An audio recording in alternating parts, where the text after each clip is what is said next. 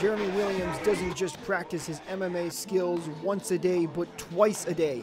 He goes by the nickname Mr. Inevitable because growing up, not fighting wasn't an option. I was a small kid, so I got picked on a lot, beat up. So for me, it was the thing of learning how to defend myself. I started with wrestling, and then from there, I fell in love. Jeremy crafted a personality that he would want to see from other fighters.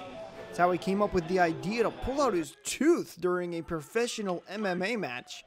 But little did Jeremy know his biggest opponent would not come in the ring. I go for a toss and step the wrong way, and I bucket tear my meniscus. So something like that, you really become grateful for the process because you're immediately unable to get after it, defend yourself, really. So it's a spiritual experience. Jeremy returned to the ring with a vengeance. He got off to a hot start, winning his first 2 matches, but Jeremy wasn't satisfied and wanted to continue to get even better.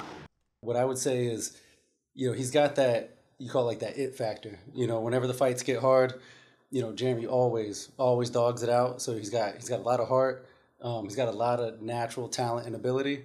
And right now we're just trying to harness that, man. Just really trying to get him dialed in and just take it to the next level. Jeremy has already found success and has built a rock-solid reputation for being a great competitor. However, he still has aspirations to take his career to the highest level possible.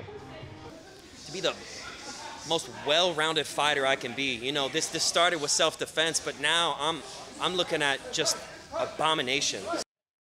Jeremy continues to be the dominant fighter as he holds a 4-0 record, and I'll be looking to keep that undefeated record as he gets set for his next fight, which will be on June 3rd in Tulum, Mexico.